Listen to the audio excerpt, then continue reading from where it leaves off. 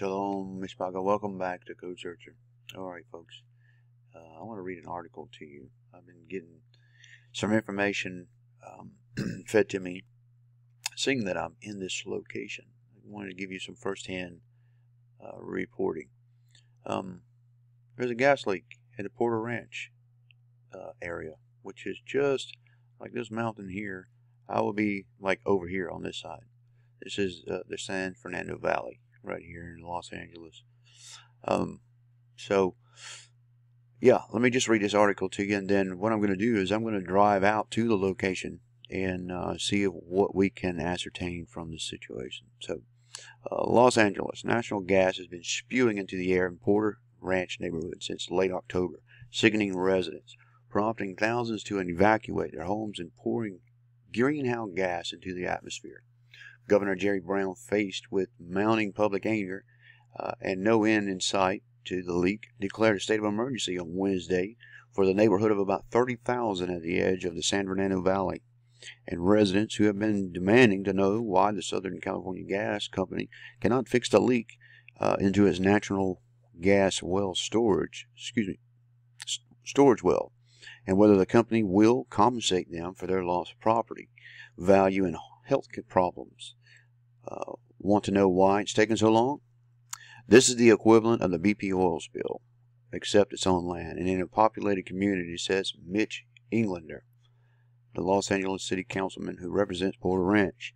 This is one of the most disruptive, catastrophic environmental cases that I've ever seen. It's truly chaotic crisis.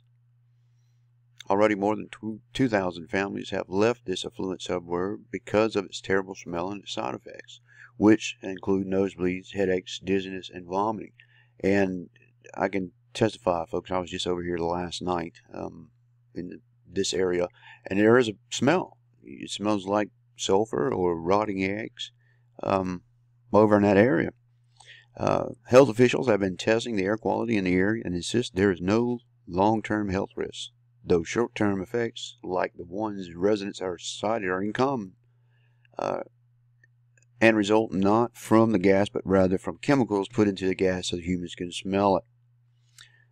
So while the long-term effects of the leak may not amount to much in the short term, the problem has caused mayhem. Aaron Brockovich, the environmental activist who successfully took Pacific Gas and Electric Company to task over groundwater contamination, has held community meetings to discuss the leak's effect. The Federal Aviation Administration has ordered a no-fly zone over Porter Ranch for safety reasons. The leak, buried deep in the ground at a giant gas field that stores energy for distribution around the Southern California, now accounts for about 25% of the methane emitted in California each day. Methane is a highly potent greenhouse gas that contributes to climate change. In a declaration of a state of emergency, Mr. Brown said that he acted in response to the prolonged and continuing natural nature of the leak, which is detected on October 23rd. To those whose lives have been upended by the leak, the situation has long qualified as a disaster, and the governor delay has been one of many sources of frustration.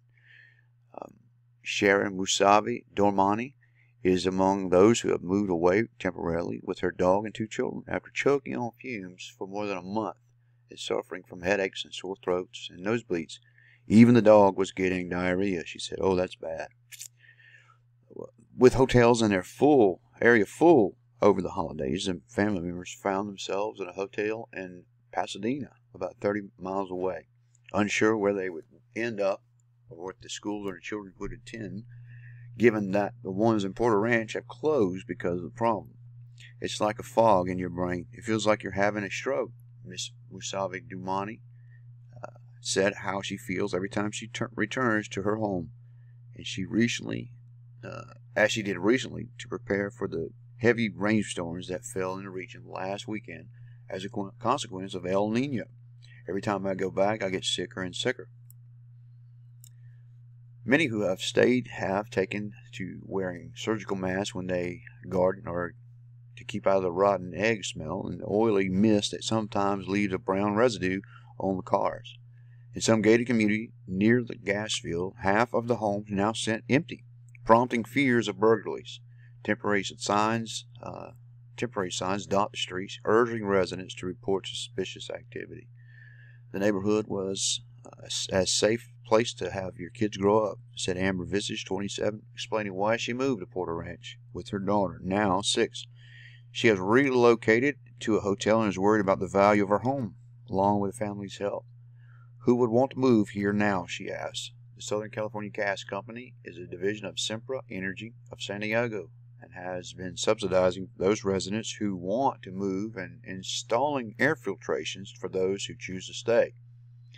Officials from the company declined to say how much has been spent addressing the leak and how they plan to address the lawsuits that will probably haunt them for years.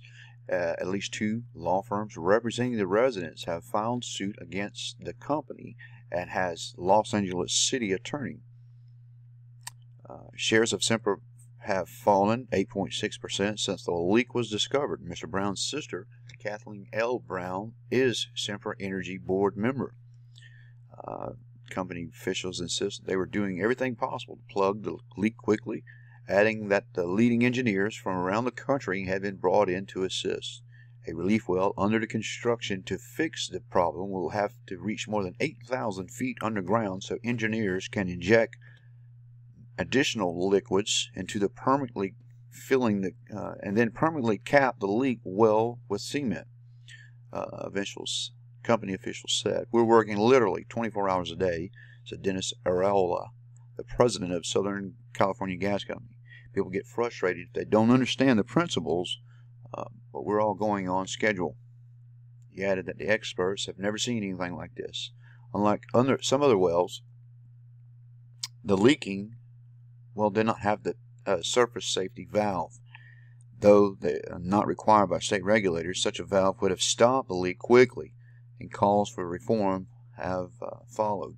This is an emergency declaration. Mr. Brown has ordered an investigation into the cause of the leak and will be stepping up regulations for all gas storage facilities in the state. And folks, I will be going on location here in just a little bit. We're actually charging the batteries to the GoPros so we could get out there and get some footage of what's going on.